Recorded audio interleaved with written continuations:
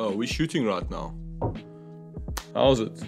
And welcome back to another wonderful day of load shedding in South Africa. My name is Merwe, for those of you who are new, which I assume at this point is pretty much everyone. Today, we have a live studio audience.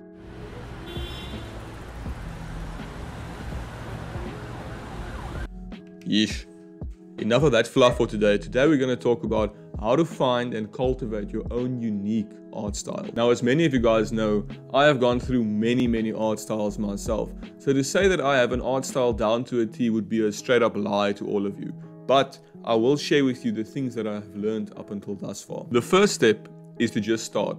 Now, this might sound strange to many of you, but the best way to start is just to create without any reference and see what it is that you have dormant inside of you at this point. The work you are creating at this point is most likely going to be the most authentic work, or it can look exactly like somebody else's work. But this is fine. This is the starting point. The next step is to steal some more. Yes, you heard me. Steal. Find work that you find interesting and just copy them. Try and find out what about that piece of work you find interesting and try and dissect it piece by piece to see what you could use in your own paint. Try and figure out exactly what it is about the artist that you find interesting.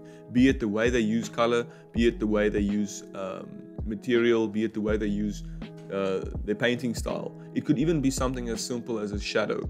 For example, I was very inspired by an artist I once saw at a gallery just by the way he used shadow, and that changed completely the way I imagine my painting shadows being used in the future.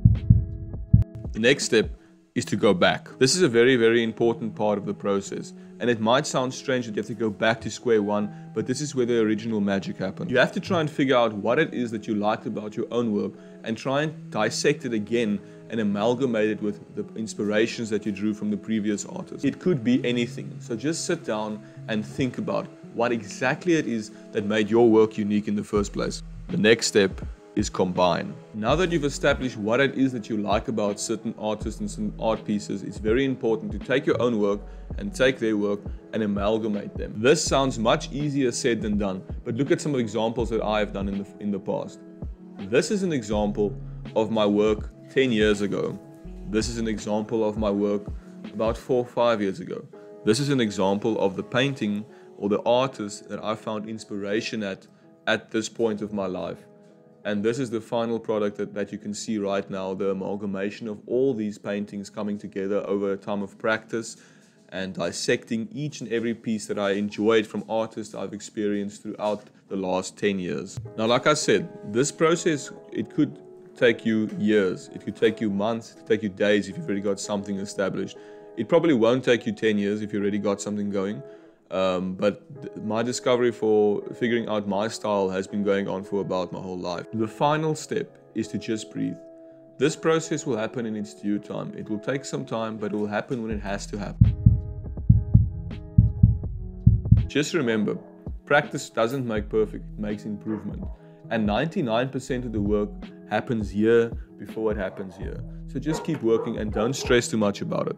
So yeah, that's me. I hope you enjoyed this video and could find some substance or something interesting to help you in the future. If you'd like this video, feel free to like and subscribe the video. And yeah, that's pretty much me for today. Much love. See you in the next one. Also, feel free to follow me on all socials at Merwe Artist. And yeah, that's it. Scoop-de poop. Whoop-de. Scoop-de whoop poop poop.